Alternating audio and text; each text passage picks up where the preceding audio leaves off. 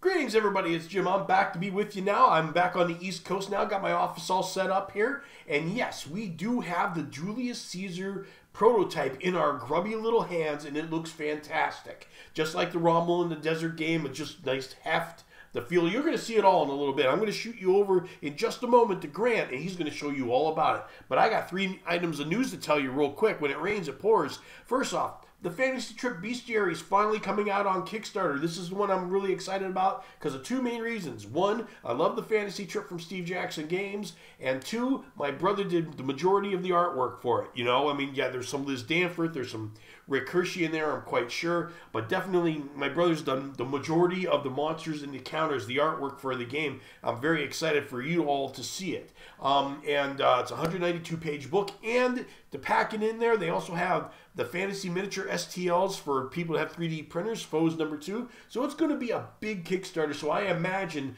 they're going to kind of resurge the Fantasy Trip. And if you haven't tried the Fantasy Trip yet, you can for free. Check out the link down below to get the Melee Combat board game for free. It's a PDF. It's great. And next is, if you haven't noticed, my throat's a little bit sore.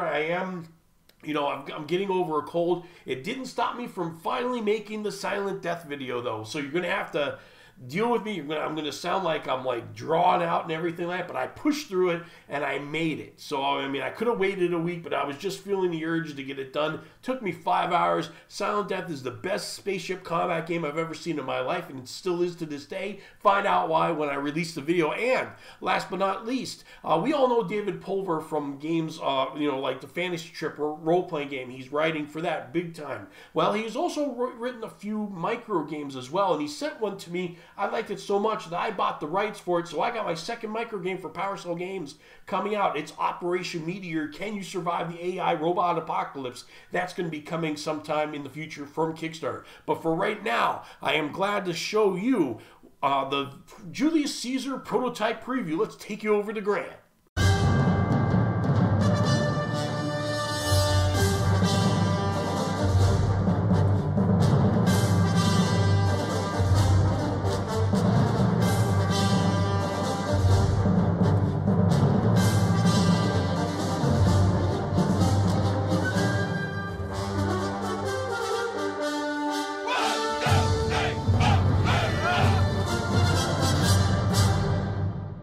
Received the prototype of the Julius Caesar 2nd edition from the printer just yesterday, and I want to show you guys what it looks like.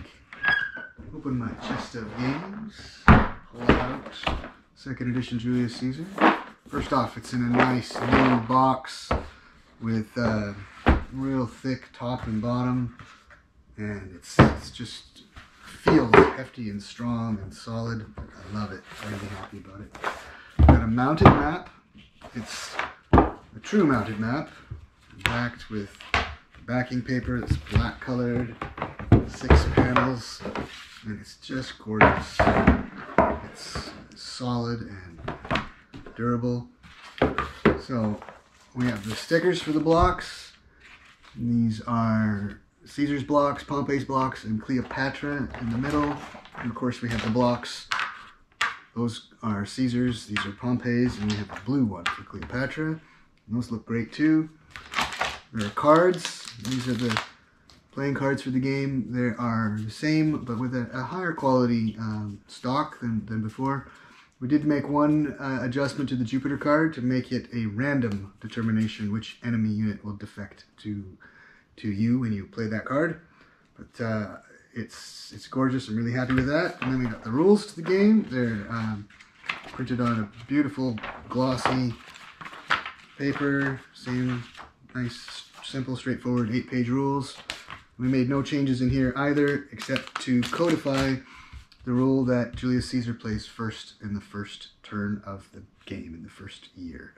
So that's in there. And really happy with this. I'm going to pore over it, study it, make sure that it's absolutely right, and then give the go-ahead to the printer to execute on producing it. And we'll have it delivered and into your hands not too far down the road. Thanks for listening.